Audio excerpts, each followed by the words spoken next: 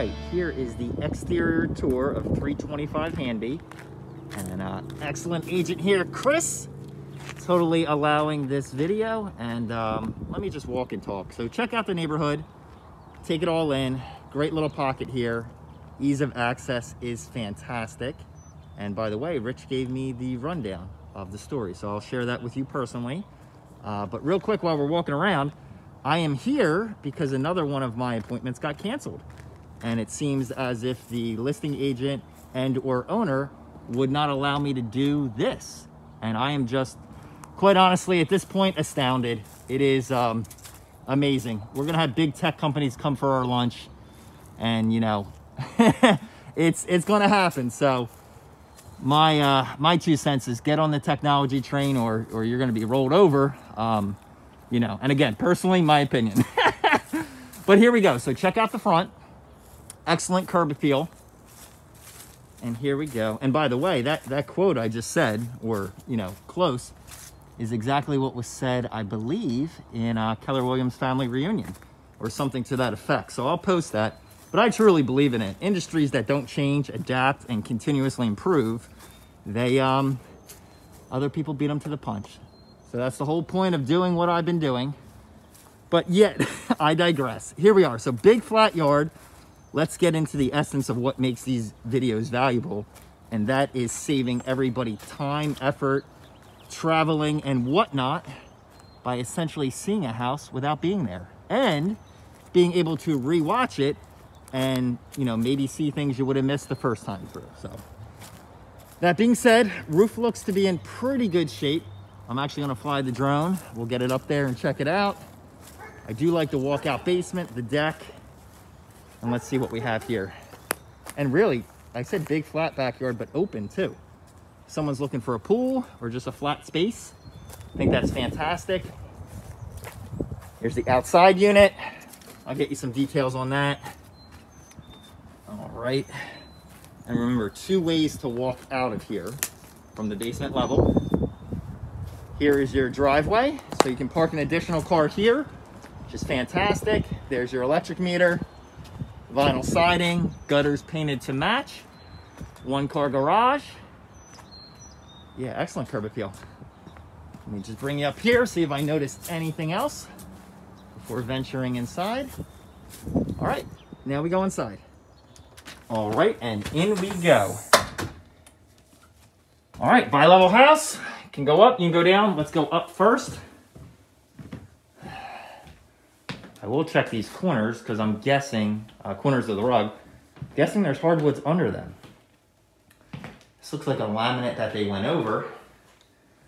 But based on the year of construction, I am uncertain if there's hardwoods underneath. So we take a quick little gander just to see. Or you know what? So we'll have to revisit that later. Size-wise, really good. And windows too, I know that's of importance. Let's see. So wooden windows, screens in there. It looks like storm windows too. Single clasp in the middle.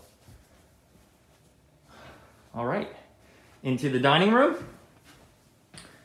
And you know what, I can probably figure this out. Considering that's essentially flush, I would lean towards saying there is no hardwoods. Sorry, just had to stand up there. Yeah, unfortunately we'll see that, but my gut feel is there's plywood here underneath. So if you want to do flooring or carpeting, you can. The entranceway was already done. The dining room was already done. We do have a decent deck here, by the way. Sliders here. I know we already saw the backyard, but let's check it out.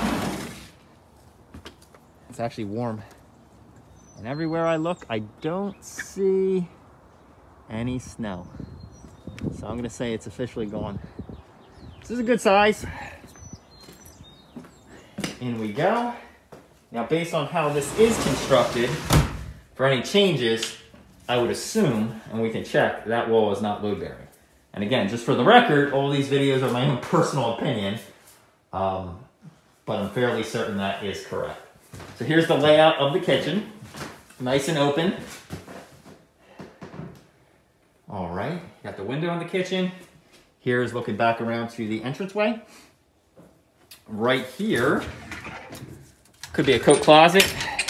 There you go. All that time, there's your answer. So yes, that is a subfloor. Looks like plywood or OSB. I'll check. But that means under that green sultry carpet, you do not have hardwoods. So, access for the bathroom. Let's see, do we have electric? We do. Okay, we're good. All right. Okay. Most people are going to want to redo that. Here is linen closet, and then 1, 2, 3. So same carpet we saw in the living room. I would assume the same subfloor. Check out the windows. And this is your primary bedroom. So 2 windows, this one and that one. Good sized closet, and then good sized bathroom with a walk-in shower. All right. And like I said, bedroom 2 and 3. Same carpet, same carpet. All right. Well, the good news is if somebody paints this, it looks like light colors. So you may not need multiple coats. But here's bedroom number 3. I think the fan in the bathroom is finally kicking on. Let's turn that off. All right, so that is the main level when you walk in. I should call it the slightly upper level. Let's head down below. So we saw 3 bedrooms and a bathroom so far. Down here, and down we go. Let's see what this level has. All right, tell you what, this could certainly be a bedroom. So good sized room, no built-in closet, but an office, a den, or a bedroom if you put it in there, because you are ground level right here. All right, so I'm going to say we're up to 4 bedrooms. This is the laundry room. Nice painted concrete floor with a sink and a window. The water heater is wrapped, so I can't get any more details for you on that. And this unit is a carrier. So there you are. I had to check too, that's an oil line, I believe. So that'll be oil fed. I'll check some more details. All right, check this out. This is the garage. See if there's anything there is. So let's get this going. All right, the panel is here, so we have to make sure we check up on that. Let's just walk around and stuff. All right, there's your main 150 amp. See what's going on and the lines. So good size 1-car garage. Looks like you have the built-in storage back there, which is good.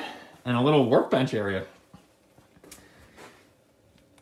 All right, let's just checking out the floor. That's concrete, so is this.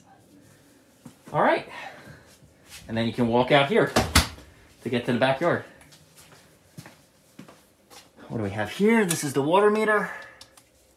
All right, oh, this is good. Looks like they replaced some of that drain, most of it, with PVC. So some plumbing, a good amount of plumbing, has already been updated. Very nice. And while I'm looking up, yeah, fantastic. All right, that is a half bathroom, I believe. Let's check it out. Wallpaper and carpet runs in there. All right, and then a closet. Yeah, linen closet. All right, and then this room, which walks out. Check this out. Oh, this is fantastic. So sliders here, that great backyard, and just take in this space. So you have windows over there. I mean, yes, this could be another bedroom too if you really need it, but just a great space to walk out. And that's it. So all this should be on concrete, which is good news. And let's take you out.